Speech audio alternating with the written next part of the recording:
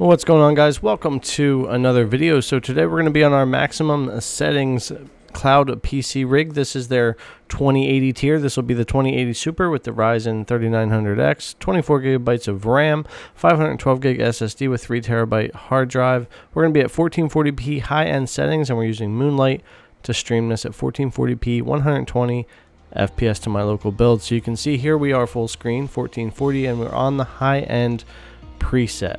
So I haven't made any changes to the graphics in here at all. I just left it at default. It wanted to default to high end. So just like my local RTX 2060, I decided to let it go with that and test it at those settings. So let's go ahead and get into the gameplay. So here we are on the runway. I will be using Copilot to do everything. That way I can do all the different camera angles and pay attention to what's going on without crashing us on the way to our destination. I do like to get a takeoff and in-flight and a landing to kind of give you an idea of how the game will run. So here we are with our takeoff. Now, this game is crushing systems as it is. I will say that NVIDIA-based VMs, virtual machines, these cloud PCs, are giving me the most trouble when it comes to the performance. I have another video coming out testing the 5700 XT from maximum settings, and that GPU runs at 99% the whole time and gets much better performance, much more on par to my 2060 here locally.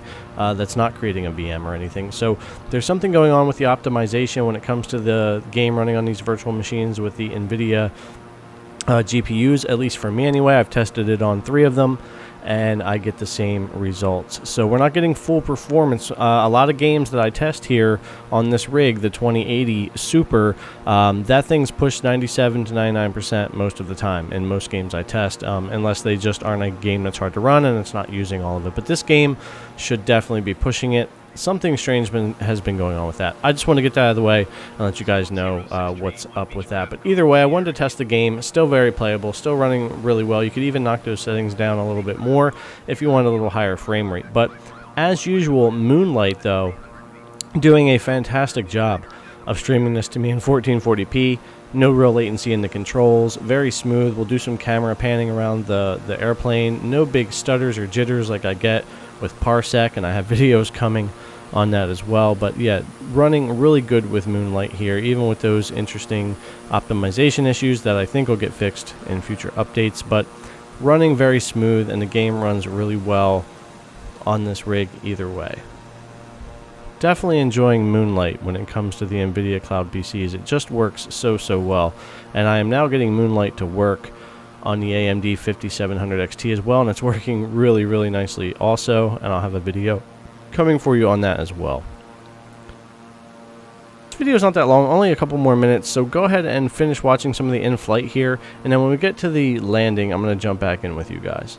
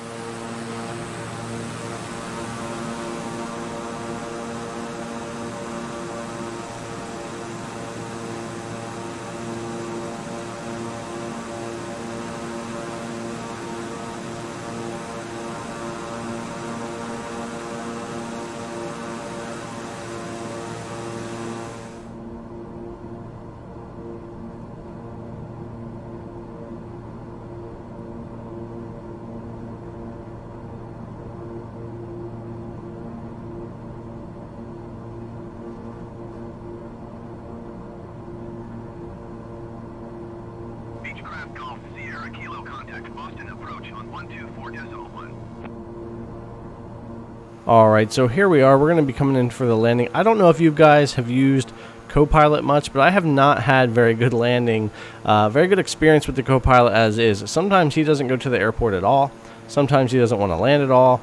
And more often than not, he lands horribly or crashes if the runway is too short. They definitely need to update the co-pilot, but either way, here we go with our landing. As you can tell, always when we get closer to the ground, we get a major hit on FPS, and that happens with my local build as well.